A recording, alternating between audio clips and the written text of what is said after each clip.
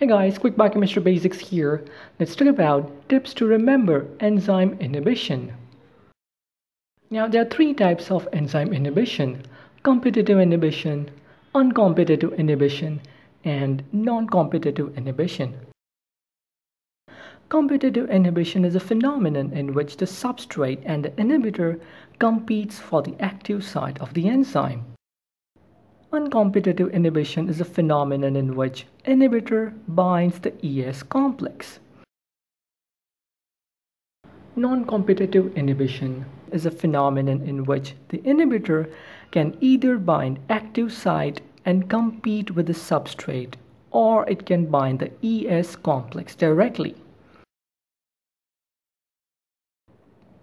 To memorize the graphs of each kind of enzyme inhibition, all you need is a pencil or a pen. Now, to memorize the graph of competitive inhibition, place the pencil on the graph and hold it at 1 by Vmax value. Now, rotate the pencil in anti-clockwise direction, and this will be the graph of competitive inhibition. In competitive inhibition, the value of minus 1 by Km has changed, whereas the value of 1 by Vmax remains the same. For uncompetitive inhibition, place the pencil on the graph and push it upwards.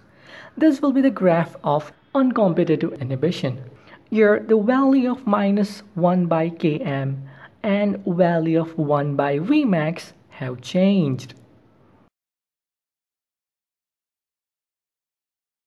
For non-competitive inhibition, hold the pencil at minus 1 by Km and rotate the pencil in anti-clockwise direction. This gives you the graph of non-competitive inhibition.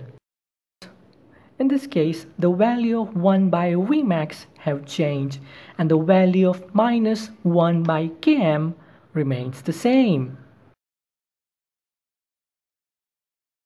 Let's revise this technique. For competitive inhibition, hold the pencil at 1 by Vmax and rotate in anti-clockwise direction.